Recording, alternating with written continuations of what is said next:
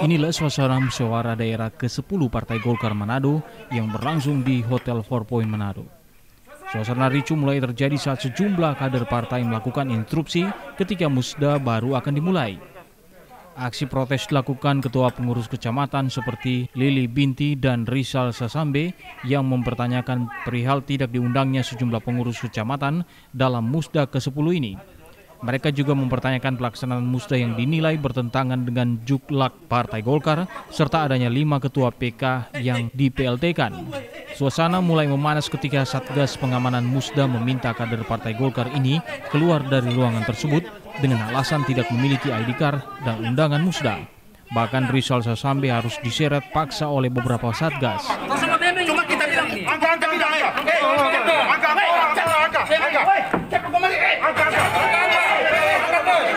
Meski Musda Golkar ke-10 telah usai dan akhirnya menghasilkan pemilihan secara aklamasi Ketua DPD 2 yang baru yakni Michael Damapoli, namun masih berbuntut panjang.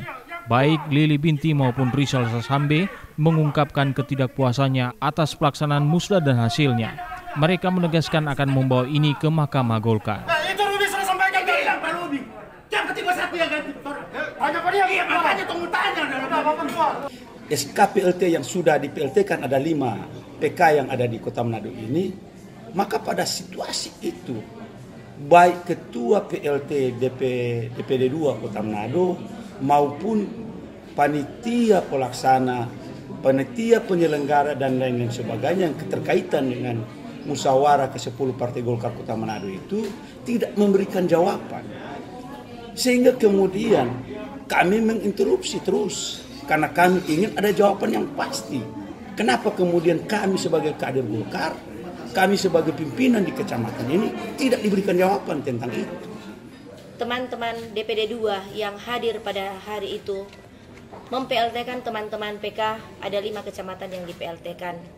Yang sangat miris pada yang harus saya sampaikan kepada teman-teman, perbuatan yang dilakukan oleh oknum tertentu kepada saya dan teman-teman saya itu sudah tidak manusiawi lagi. Mereka mengusir kami seperti kami ini binatang.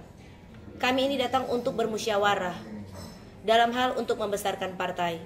Teman-teman saya yang di PLT-kan, mereka memperjuangkan sehingga Golkar Kota Manado bisa memperoleh 5 kursi.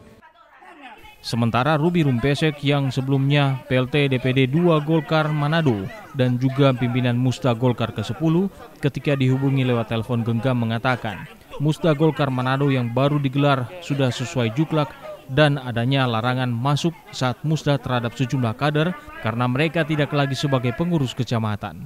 Tim Liputan Kompas TV Manado, Sulawesi Utara.